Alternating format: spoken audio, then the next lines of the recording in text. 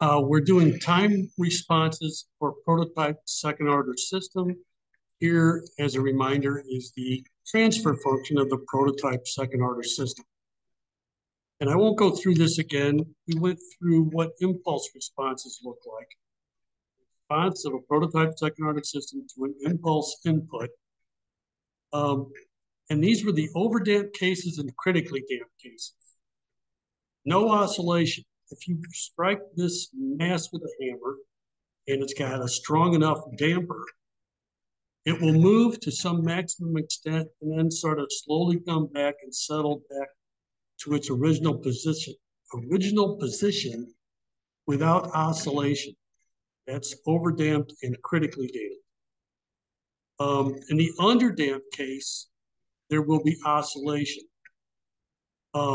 inside an exponential envelope. And we related this to pole placement. If the poles are on the real line, you don't get oscillation. You get exponential decay, or if it's in the right half plane, exponential growth. If it has complex poles, you'll get oscillation.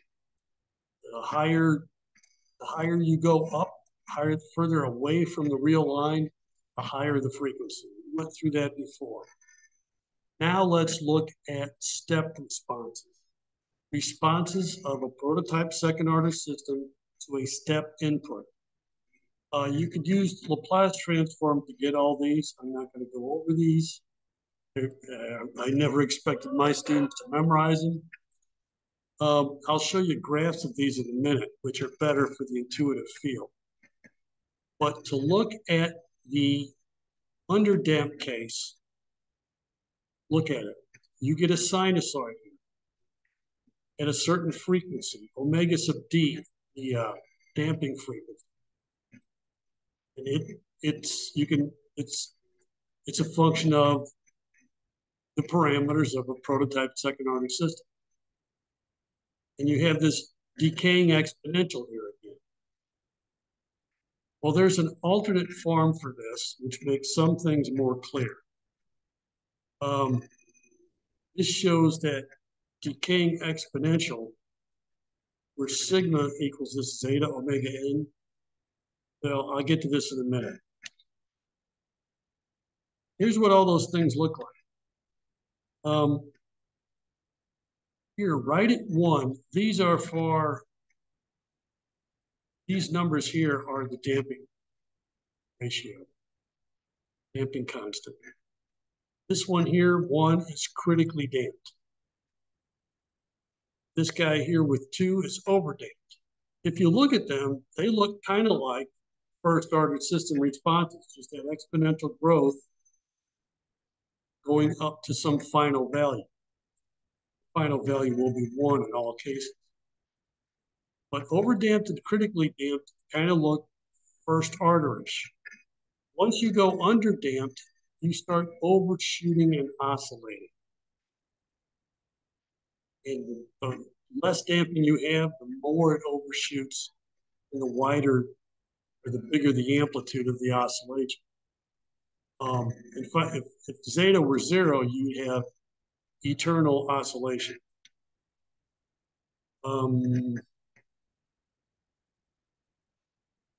Well, here's the words to a lot of those things. Only the underdamped case will overshoot. Only the underdamped case oscillates. Overdamped and critically damped look kind of like a first ordered system. And we'll talk more about this later.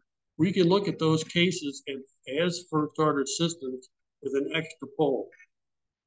We'll get into that a little bit later in the course. And this last one you could read yourself.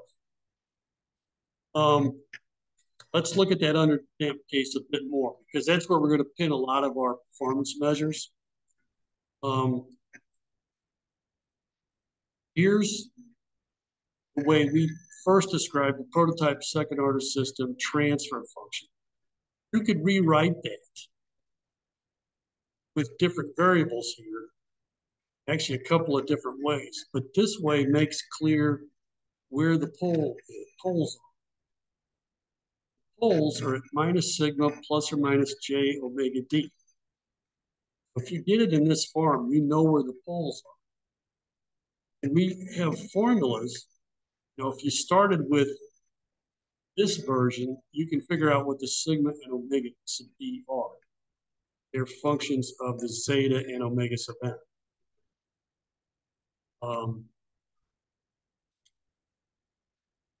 Okay, how does all this relate to position, the pole position? Sigma is how far is the real part, or minus sigma is the real part. You know, if your pole is at sigma plus and minus j omega d, there, sigma is this distance here from the imaginary axis. The omega d is the imaginary part, it's the distance from the real axis.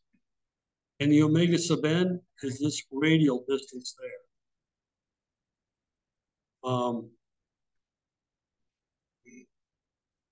Further left the pole is, the faster the decay, the higher up, the further away from the real line, the higher the frequency, omega d. Bigger the sigma, the faster it decays.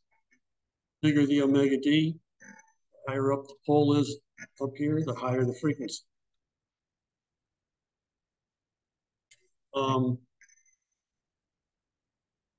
We'll get into that because we're going to describe some performance measures of systems in general using the step input as a standard input. So that step input is kind of the standard way, or the response to a step input provides us some standard measures of how the system performs. I'll get into this more later, but one thing is how much overshoot. How long does it take to settle? How quick do you get to where you want it to be? And a little later, we'll get into what's the steady state here.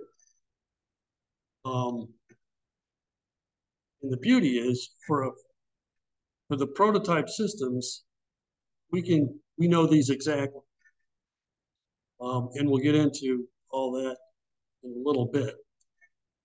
Those performance specs apply to any system, but they can be calculated exactly for a second order prototype system. For first order systems, there's no overshoot and no oscillation. Also, if it's overdamped or critically damped, there's no overshoot and no oscillation.